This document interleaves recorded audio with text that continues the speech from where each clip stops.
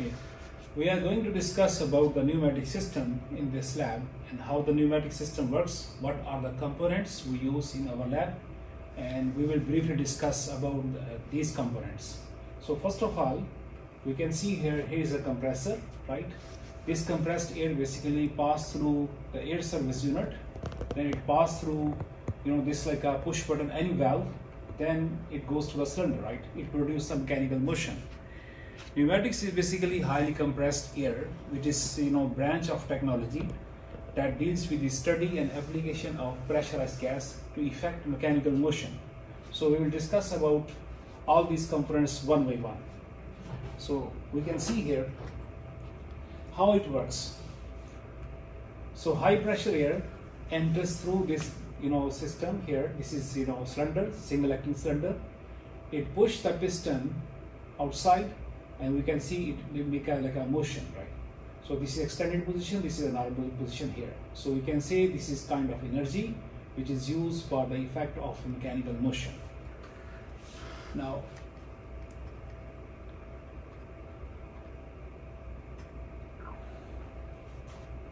the unit of air pressure we use bar, and 1 bar is equal to 10 to the power 5 Newton per meter square, or 0.1 megapascal or 14.5 psi.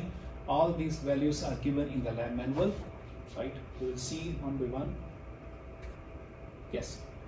In pneumatic system, we also use a symbol, right? So this is the compressor here, right? And this is the symbol of this compressor, same like that. We can see we also use air intake manifold, power supply, and we use this like a symbol, that's like a triangle or air supply system. Same here. So this unit is called air service unit. It has three main components: filter, which stops any dust come inside the compressed air; water separator, sometimes we have a small droplets of the water inside the air, it can stop here. And similarly, we also control the air pressure. Right now, our lab, this unit is showing 4 bar pressure right now in the regulator, right? So this is our three main components. There are other components, but we are not discussing right now in this. In air service unit, as I explained before, we have air filter, we use this symbol; water separator, we use this symbol; pressure regulator, we use this symbol here, right? It is on and off, and this is gauge here. And lubricator, sometime to lubricate the stuff like a thing to just make a movement easy. And in air service unit, you can see all these components in one unit. That is why it's called air service unit. In pneumatic system, as I explained you before, in a single acting cylinder, we have one port, right? And the high pressure air enters through this port and push the piston. Same like that, you can see here, this is one port. Inside is a spring, with a spring, and it moves like back and forth by this movement here. And we can show you the real component of single acting cylinder. So the component you see in front of you is the single acting cylinder. It has one port over here. This is called a port, and inside it has a spring. So when you put compressed air inside this port, the piston extends, right? And when you cut the air supply, what happens is the piston comes back. And the reason it comes back is because it has a spring inside it. Next, we have double acting cylinder. In a double acting cylinder, we have 2 ports. You can see here, these are 2 ports here, right? The high pressure air enters through intake manifold, and it opens the cylinder, and high pressure enter from this side is basically push the piston back. And you can see here the real component by looking at this video. So this component that you see in front of you is the double acting cylinder. It has 2 ports and it has no spring inside. So what happens when you put compressed air in this port over here in this direction, the piston extends.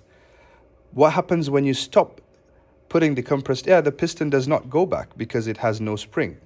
So to make the piston go back, you have to put air in this direction, and then the piston retracts or closes. Okay, to control the movement of a cylinder, we use valve, right? For the valves, we have open valve and we also have a closed valve, and how we know which valve is what. So before going in detail, you can see here, this is 3x2 push button valve. In a 3x2 push button valve, one port we always use for the air supply, right? And 2 for it is output port, and 3 for the exhaust. One valve is closed here, one valve is open position, and we need to understand how we can distinguish, how we can differentiate. We always look number 1. If the number 1 is connected with symbol T, it means the valve is closed. If the 1 is going up attached with number 2 output port, it means the valve is open. And you can see the real component in this video. So this here is a 3x2 way valve that is normally closed. So it has 3 ports. Port 1, this is the air supply. Port 2 is the output port, and port 3 is inside the component. And this is the symbol for the 3x2 way valve push button. And over here you can see that there's a T here. This is closed. The air supply is closed. So this is called a 3x2 way normally closed valve. This other valve that I'm holding on the right, you can see here that number 1 is directly connected to port 2. So this is called a 3x2 way normally open valve, and this is a 3x2 way normally closed valve. Okay, so we can see here the real components. This is called 3x2 push button closed valve. This is single acting cylinder, and we have this is intake manifold, power supply, air supply, all are the same thing. This is the air service unit here. Let me see here, this number 1 is attached here with number 1. This is input port. High pressure air enters through the system, and it is basically stopped here because this valve is closed. When we push this button, green button, you can see the cylinder is open. It means this line gives the air pressure to the output port, and it produces the high pressure inside the cylinder, and the cylinder is open. Now here we can see this valve is open position, right? And this valve is showing, you see 1 is attached with number 2.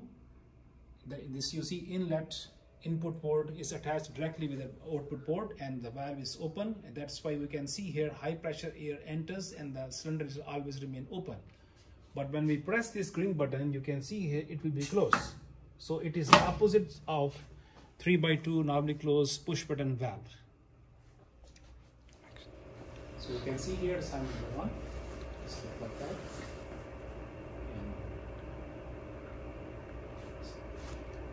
Now we have 5x2 switch valve. We need to understand how it works. You can see here, this is basically we have 1 is inlet, and this is 2 and 4 is output port, and 3, 5 basically we have exhaust port. And you can see here 2 and 4 output port, 3 and 5 is exhaust port here.